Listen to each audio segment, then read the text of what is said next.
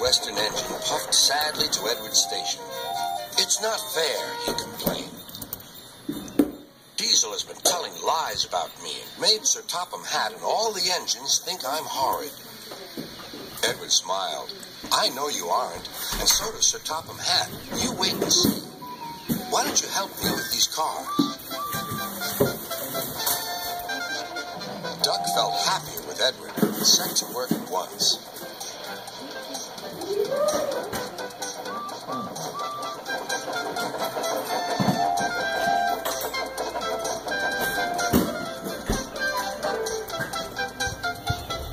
The cars were silly, heavy, and noisy.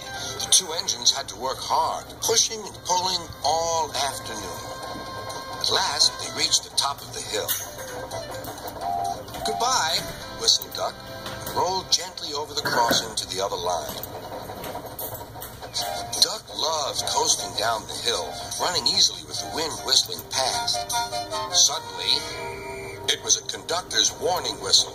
"Hurrah! Hurrah! Hurrah!" laughed the cars. "We've broken away! We've broken away! Chase him! Bump him! Throw him off the rails!" they yelled. "Hurry, Duck, hurry," said the driver. They raced through Edward Station, but the cars were catching up. "As fast as we can, then they'll catch us gradually." The driver was gaining control. "Another clear mile and we'll do it." "Oh, glory! Look at that!" James was just pulling out on their line from the station ahead. Any minute, there could be a crash. "It's up to you now, Duck," cried the driver. Duck put every ounce of weight and steam against the cars. "It's too late!" Duck groaned. He veered into a siding where a barber had set up shop. He was shaving a customer.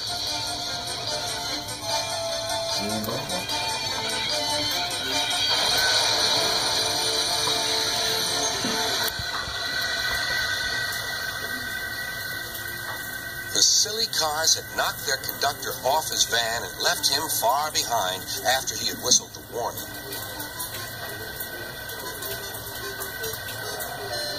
But the cars didn't care. They were feeling very pleased with themselves. "Beg pardon, sir," gasped Duck. "Excuse my intrusion." "No, I won't," said the barber.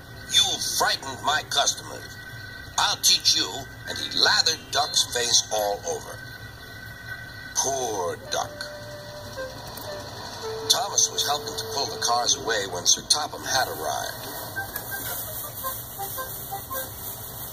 "I do not like engines popping through my walls," fumed the barber.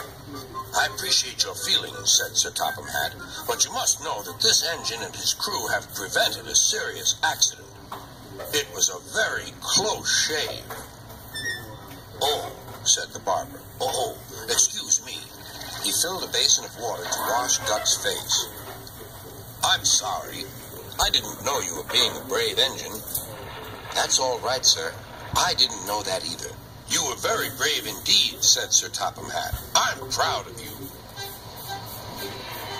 Sir Topham Hatt watched the rescue operation. Then he had more news for Duck. "And when you are properly washed and mended, you are coming home." "Home, sir? Do you mean the yard?"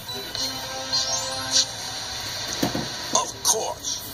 But, sir, they don't like me. They like Diesel." "Not now. I never believed Diesel, so I sent him packing. The engines are sorry and want you back."